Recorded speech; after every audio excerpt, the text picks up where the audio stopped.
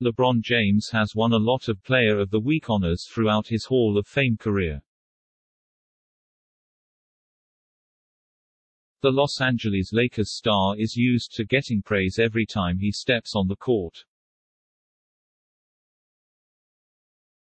This is why he was more excited about Bam Adebayo getting the credit he deserves.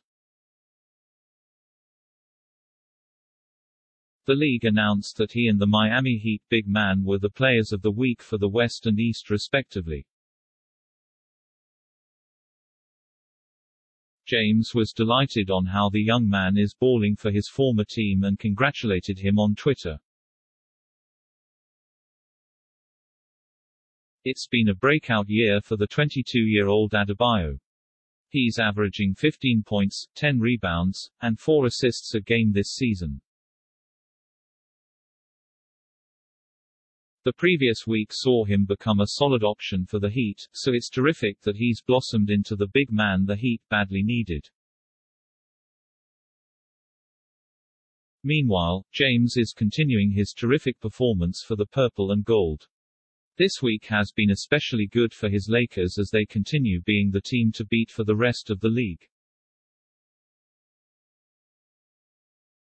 They hold the top of the Western Conference thanks to his influence as a player. Moreover, you can expect the King to likely get more of these awards.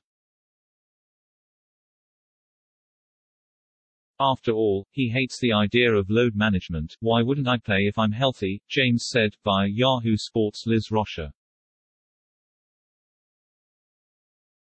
It doesn't make any sense to me, personally. I mean, I don't know how many games I've left in my career. I don't know how many kids that may show up to a game that are there to see me play. Given this statement, Lakers fans can expect more of the same from LeBron James as the weeks go by.